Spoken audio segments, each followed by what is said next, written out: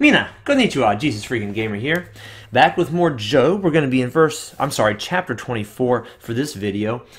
And here at the beginning of the video, want to be completely open and honest. The reason I am putting out 4 videos today, 2 from Job, 2 from Dark Souls 2, 4 videos in one day, is because last night when I was filming Dark Souls with my friend Robbie, I was drinking while in the middle, and by drinking I mean alcohol, not just water or soda or anything. I was drinking some alcoholic beverages, some Mike's Harder beverages, and had 3 back-to-back, and it got to me a lot heavier than I thought it would. I think I was past the point of tipsiness last night. I actually repented of that. Don't plan on doing that anytime soon. At the end of the night, I was like, I'm going to put on my YouTube videos, and quite frankly, I really don't want to. It would be a bit of a struggle to get those things up and running. Hadn't recorded any preaching videos yet, and I was like, I'm a little far gone, so I think I'll just double up tomorrow. So I repented of that, and I apologize to y'all. On with the message. We're going to be in chapter 24. We're going to start at verse 2. Christians and believers know that there's bad in this world. I don't know how, I can't say how anyone else explains it. I can only say how I explain it. But the acknowledgement that it exists, just because we believe in God and we believe He is good, that doesn't mean we have a blind eye to the evils of this world. So let's start at verse 2 and read some of what Job himself talked about in his day. Some remove landmarks. They seize flocks violently and feed on them. They drive away the donkey of the fatherless. They take the widow's ox as a pledge. They push the needy off the road. All the poor of the land are forced to hide. Indeed, like wild donkeys in the desert, they go out to their work, searching for food. The wilderness yields food for them and for their children. They gather their fodder in the field and glean in the vineyard of the wicked. They spend the night naked without clothing and have no covering in the cold. They are wet with the showers of the mountains and huddle around the rock for want of shelter. Some snatch the fatherless from the breast and take a pledge from the poor. They cause the poor to go naked without clothing, and they take away the sheaves from the hungry.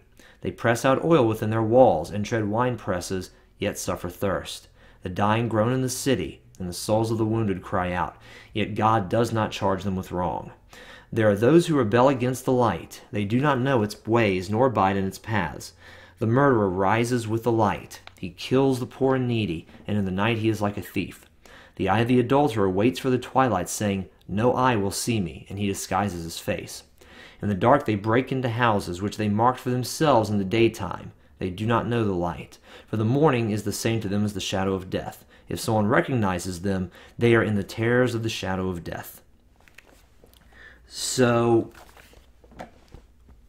I covered in a previous video how God deals with evil, how God is indeed behind all evil, in the sense that, like, He gives us the body and the ability to, well, like in the murderous case, to kill other people. If you have functioning arms and enough functioning strength and speed, you can kill another, and the right tools, which man invented, and I guess even the ones man didn't invent, just a simple rock or a piece of wood to beat someone to death with. We take the things that God created, including us, and we do horrible things with them. He gives us the breath with which we curse Him and our neighbors. And in that sense, He is behind all, even the fact that He allows it at this time. Now, I covered in that video in a little bit more detail how God's putting up with that stuff for now. There's coming a day of judgment when He will deal with it. We believers also, we see the evil in this world, and when we see the evil in this world, our response isn't, oh, well, that's just how it goes. We acknowledge that it's not fair. We don't like it. I've talked about that in a few past chapters of Job as well. We see how good people suffer, and the evil get away with stuff. And it's depressing and discouraging, and we get torn down by it, just like Job was. And just to kind of cover the whole God matter, I mentioned God will take them into judgment. Job knew this as well. If you hop down to verse 23, He, that is God, gives them security, and they rely on it, yet His eyes are on their ways. They are exalted for a little while, then they are gone. They are brought low. They are taken out of the way like all others. They dry out like the heads of grain. So all men die. Good and bad men alike both die. But God's eyes are on our ways, and we will be held accountable for them at the day of judgment. And as of this life, as of right now, we see the evils in this world, we despise them, we loathe them, just like God does. And what we try to do is we try to live our lives in accordance with God's commandments, to build up our fellow man. And if we see him doing something that God says is wrong, we oppose that thing, and we say, hey, that's wrong, that's bad, you need to stop that. And depending on how bad it is, we even have laws in place to say, okay, we are physically not letting you do this. We are restraining you. We're not going to let you do this action, whatever it is, whatever it may be that is being done. Like murder that was mentioned. I don't think there's a single society in the world where there's a government where murder is tolerated. That is simply not put up with. So when we see that evil, our motivation is, okay, let's help our fellow man. Let's love them through it. Let's help them out.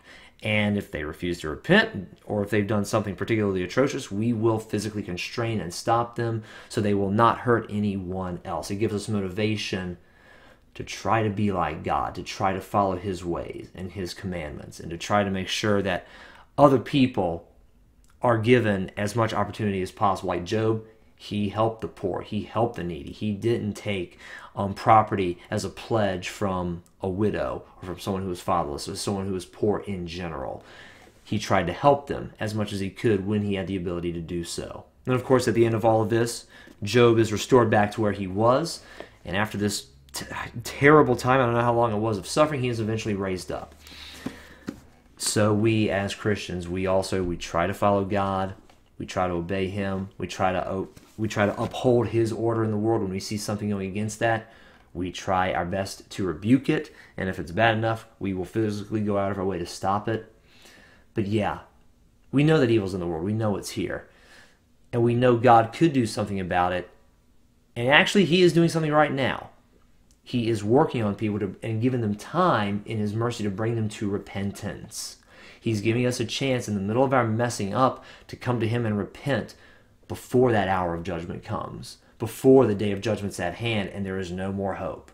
He lingers in his mercy and in his grace. And we, alongside him, again, I'm going to say it again, fourth or fifth time, we try to live our lives in accordance with him. We try to help our fellow man, rebuke the people that are doing things that are in the wrong, tell people about God that need to know about him. Hey, God exists. He offers forgiveness of sin. And if something bad enough is going on, laws are put in place to try to stop those evil men from continually doing those evil things. And one day we will all stand before God, and everything will be ultimately made right. But right now, we need to do our best to live for him, to help our fellow man. Rebuke those who are in need of rebuking, stop those who are in need of stopping. So guys, thank you very much for watching this video. I love you, and God bless.